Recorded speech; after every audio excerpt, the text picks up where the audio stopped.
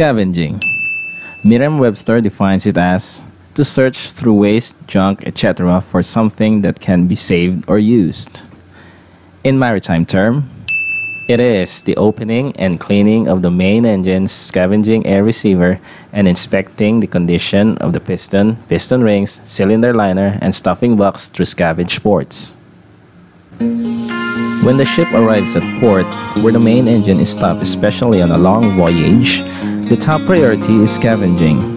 It is to inspect the internal condition of the engine after a long and stressful voyage.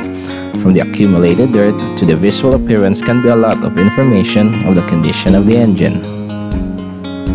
So first up is cleaning. We are taking out carbon deposits, which is a result of some unburnt fuels.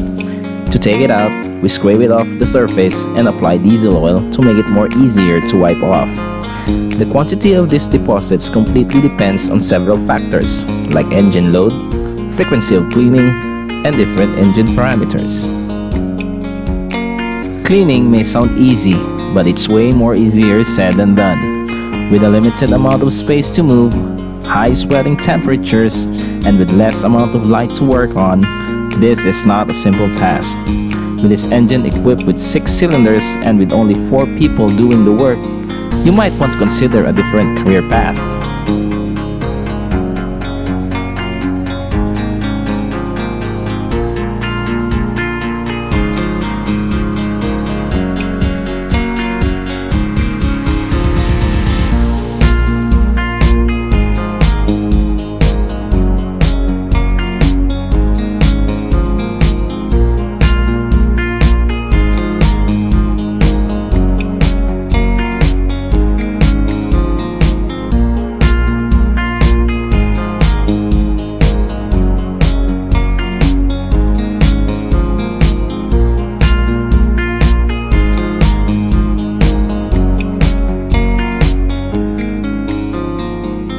Inspection covers the overall appearance of the area with some minor measurements taken and recorded.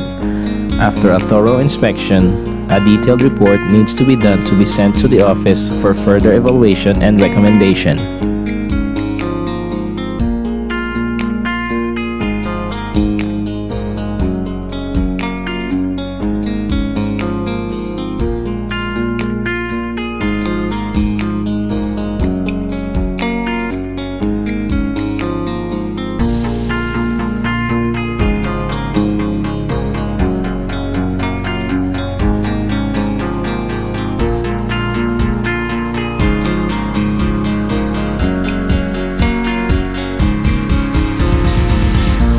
Finally, the most important thing before leaving and closing the area is to inspect for unusual items left, especially rags.